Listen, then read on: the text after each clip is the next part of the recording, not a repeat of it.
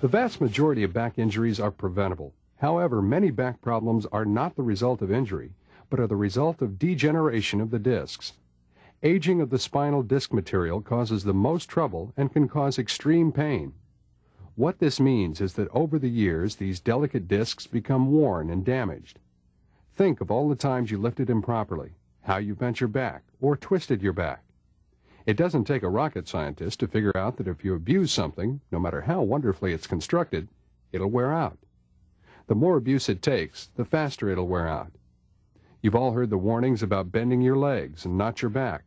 That's good advice because when you bend your legs, you're keeping those discs in their natural curvature.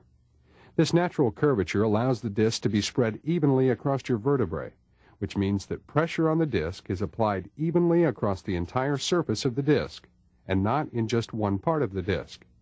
Let's take a quick look at some of the basic principles of how your back works. The back is a delicate and complex part of your body. The spine has a spinal cord running down the inside of your vertebrae, or bones, which connect to nerves. The bones are separated by discs. Each disc is a circular pad, filled with a liquid under pressure. The disc looks like a soft hockey puck with jelly on the inside. The discs work like shock absorbers or springs, making the back flexible, but not allowing the bones to hit one another or pinch those nerves. Now, what this all means is that the discs are very important in maintaining a healthy back.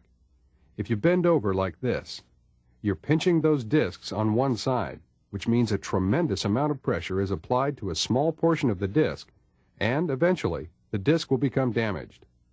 When this occurs, surgery may be necessary. There's another part of the back that's important, and these are the ligaments. Ligaments are attached to the bones and can stretch as your back stretches and moves. The ligaments support your back, just as your back muscles support your back. If you bend and twist or turn too far, those ligaments can tear. Torn ligaments are very painful and take quite a time to heal. Okay, there's more about your back. When you lift anything, there's about a 10-to-1 ratio of pressure applied to your back. It's fairly simple because your back works on a lever principle, just like a seesaw. The only problem is that when you lift something weighing 10 pounds, it puts over 100 pounds of pressure on your back. If you lift 50 pounds, that's 500 pounds of pressure on your back. Now, if you take that 50 pounds and hold it out in front of you like this, you're probably putting over 2,000 to 3,000 pounds of pressure on your back. The moral of the story is simply this. When you lift anything, even a small object, bend your legs so you'll have the back and those discs in their natural curvature. The discs can do their job, the ligaments won't get torn, and your back will be in better shape. When lifting, keep the natural curvature of your back by bending your legs when you reach down to pick up anything. Don't lift and twist your body.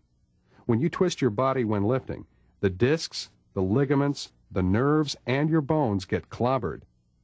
The same thing goes for stretching and lifting. If you need to lift something higher than your shoulders, get a better grip on the item you're lifting, or use a ladder or mechanical means of lifting. Of course, when you're lifting anything and it starts to fall, let it drop. Never try to catch anything. Remember the 10-to-1 ratio? Well, a fairly heavy item, such as a television set, when dropped and you try to catch it, it could add up to 10,000 or more pounds of pressure on your back. Let falling objects fall. The most often asked question is, what about those lifting positions where you can't bend your legs? It's a good question, and that's where your knowledge of the back comes in handy. There are hundreds of lifting assignments where you can't always bend your legs. The best advice is to keep those discs in mind when you're getting ready for the lift. You can use your free hand as a support for your back. How about those mechanics installing batteries in automobiles? Can't bend your legs and still set the battery inside the battery compartment. The answer is to use your legs against the fender when lifting. Anything you can use to support your back is good advice. Okay, let's now take a look at how to lift safely. The first rule is to never lift anything that's too heavy. Get help when it's necessary. For some people, 100 pounds may be okay. Some people, 50 pounds may be too much. Each person has different capabilities, so it's up to you to know your limitations and ask for help when it's needed. Place your feet as close to the object you're lifting as you can. Bend your legs. Get a good, firm palm grip.